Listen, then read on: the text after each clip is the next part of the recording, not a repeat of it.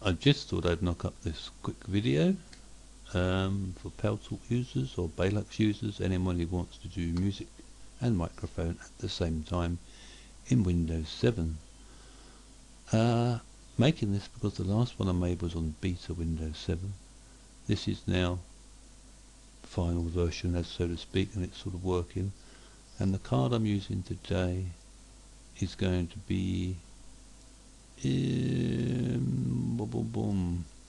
this card is a Creative, unfortunately. Well, for those who don't like Creative, because ads have seemed popular.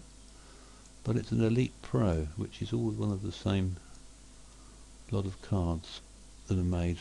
They started making around 2005, and they appear to be quite successful. The beauty of these cards is I can vouch that they all work, and they're relatively cheap now if you're looking on eBay. Even the Elite Pros come down a lot of money. And if it was my money and I wanted a PCI card, I would go for the XtremeMusic. Sorry. Yeah, the XtremeMusic, sorry, the SB0460, which you can get for about £30 delivered in England, no problems at all. And it's a good card. But anyway, we start by right-clicking on our speaker icon there, and we select recording devices, and you can see I've got What You Hear, ACA, What You Hear Creative, stereo mix on other cards, and that is up and running. And it came up when I showed disabled and showed disconnected, and there we go, and it's enabled and running. So that's that, and it's set as my default, you can see there. And while you're on this tab, on the recording tab, go to the microphone properties, and on the custom tab you'll find your microphone boost. This is Creative and most other cards, that's where the boost is.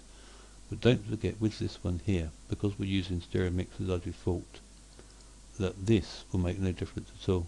So what I'm saying, I can talk up and down, it will make no difference whatsoever. That microphone is there, is void, that control. The microphone control you need is on the playback tab and on speakers and properties. Right, on the levels tab there, we come down and there's the microphone tab, and this is fairly loud to make this recording. That would mute it. No, it's muted, that source there, that's muted. But that's the volume there, which would take me up and back up again, and up. And it works, as you can see. Right. Music works. How do we judge the volume of music, you say? Well, we do that quite simply in the actual volume on the player itself, which I'll start this track off here. My name is Luca. And I can talk over that. This is a no artist, so I can have to crack it like this.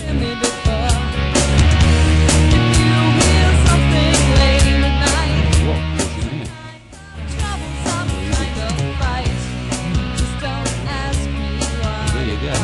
Let's try that for a video. Let's see if that's any good, just to replace the other one I made. And bye for now.